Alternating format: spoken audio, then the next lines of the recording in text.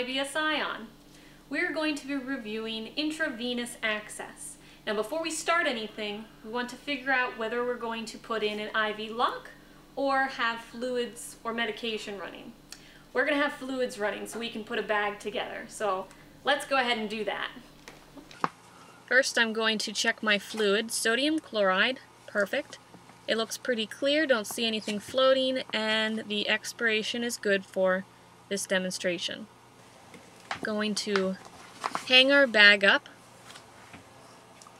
This port is for medications, so this port is what we want to pull off. And we're going to close the roller clamp on our drip set. On the spike end of the drip set, we're going to pull off the protective sheath and insert the spike into the bag. And I have found that the twisting motion works best. Once we have that in all the way, we're going to squeeze the drip chamber until it fills about halfway full of fluid. Perfect. Next, you want to make sure you have all the appropriate equipment before starting the IV line. Look at that, I got my BSI ready to go, ready to put on. And above that we have an extension set, the tegaderm, the tourniquet, and the catheter. Now this is a 22 gauge catheter. Normally you want to aim for a 20 gauge or bigger, depending on the situation. Next to that we have a normal saline flush, 10 milliliters, the ChloroScrub wipe, some tape, gauze, and the IV bag and 15 drip set all ready to go. So we have our normal saline here. It's a 10 milliliter flush. Checking the date, and the fluid looks fine. So we're going to connect it to our extension set and flush the line. Now it is my preference that I always put together my extension set individually from the IV bag. Stripping out, I know all the bubbles are out, so we're ready to move to the next step. And the next thing we want to set up is our tape. So I'm going to pull off two pieces here so I don't have to worry about doing this later. So now we're ready. I'm going to apply the tourniquet and make sure my band is free of the AC. I'm feeling this nice plump vein, so that is what I'm going to go for. I'm taking my ChloroScrub wipe and giving the area a good cleaning.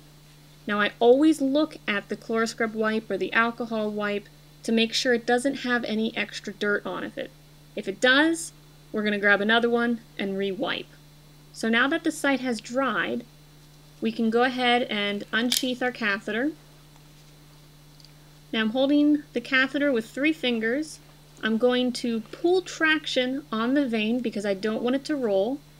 And on the count of 3, 1, 2, 3, I'm going to go in, and look at that. I got primary flashback. I'm going to advance the catheter just a tiny bit and then push the catheter forward. Beautiful. So we have primary and secondary flashback going on. Excellent. We are in the vein. So we can go ahead and release the tourniquet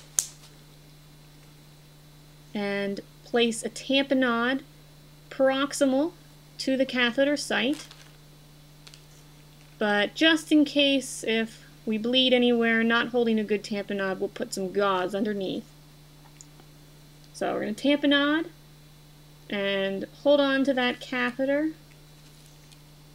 Sharp spin and connect the extension set. Perfect. So we can go ahead and remove the gauze and push in some saline. And I see it flowing in beautifully, not seeing any bulge coming up like the vein infiltrated. We're in. Great. So I'm going to take my tegaderm and place it right over the catheter, protect that site,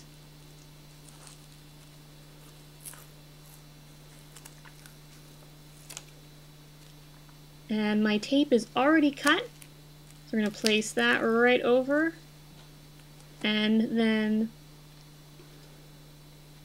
tape the tail end of the extension set. You want to clamp the extension set and disconnect the saline. And if you're hooking up IV fluids, very easy, you just twist the end into the extension set, and don't forget to open up your clamps and use the ruler clamp to establish a flow rate.